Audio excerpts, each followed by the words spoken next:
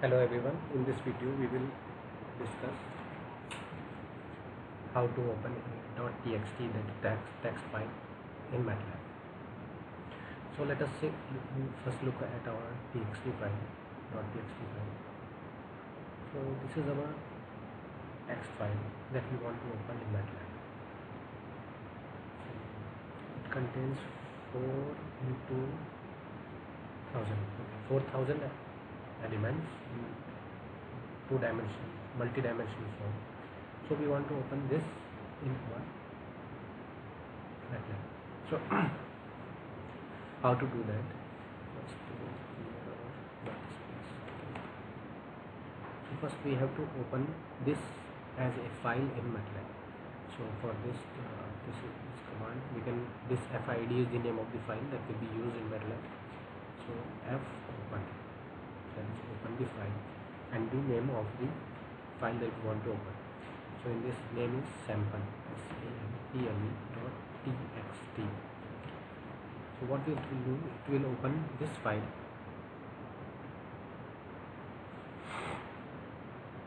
This sample file is now in MATLAB with the name FID, but we can't access it.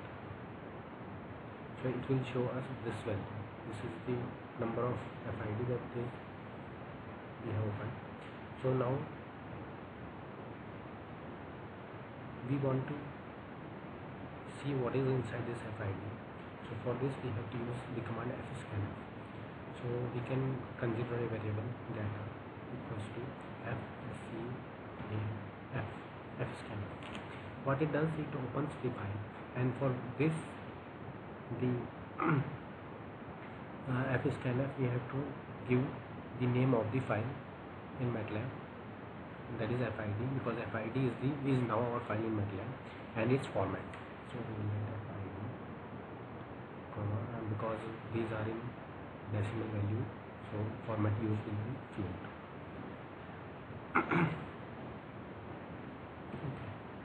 Now data, this variable is having all these variables that are in sample.txt, all these elements that are in sample.txt, and they are opened as 1, 2, 3, 4.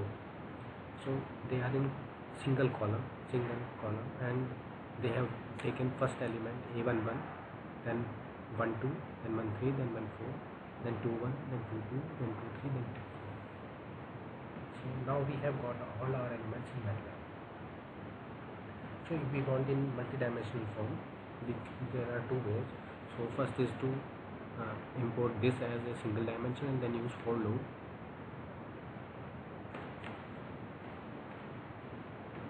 Nested for loop to arrange the variables in data 1 as multi-dimensional array. So we can use nested for loop. So we can give another name to this variable, data 2 I, j.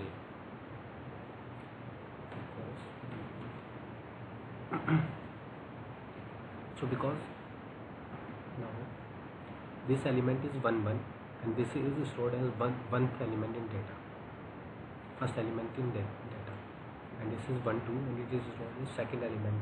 This is 1, 3, and this is stored as third. This is 1, 4, this is stored as fourth element. This is our fifth element in data, and this is 2, 1. See, it is 2, 1, and we have it is in fifth element in this variable data. So we have to copy fifth element from data to 2, 1. So for this we can use this syntax, I minus 1, because we have 4 rows, so multiplied by 4, plus j. Now see, the first element, when j is 1 and I is 1, first element of data will copy to 1, 1, and when I is 2 and j is 2, so 1 into 4 means 6th element. sixth element will copy to 2 comma 2. That is what we want.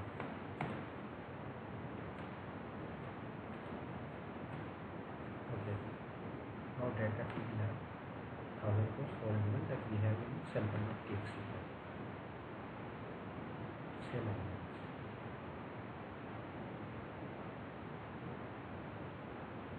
See, 16 we have 0.8105 minus 0.816, 0.8105 minus 0.86, 0.588 minus 0.298.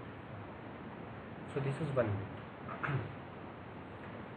We can open directly this as a multi-dimensional file.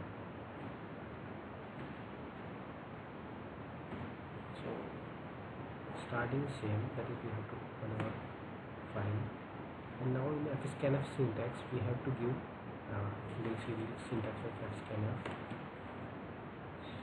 It is here file id means name of file, format and size. We can directly give the size here. So name is file id, format is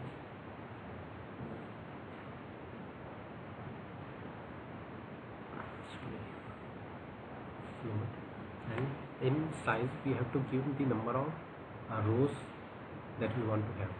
So we have rows, and in the INF, this INF means infinite, that is it will divide in 4 rows and get all the columns that are in sample file.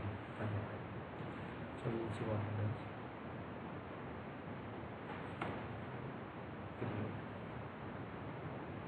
So it creates 4 into 1000 means rows are opened as column and column as rows. So 0, 0, 1, 0, 0.5, 0.9, like this. So this is a transpose actually. So now we have to take the transpose of this variable to get our original.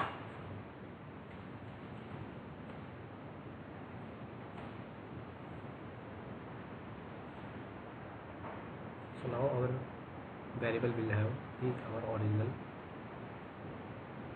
data that is in our sample file .txt.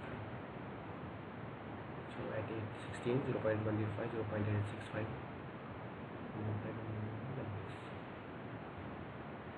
like this we can open our .txt file.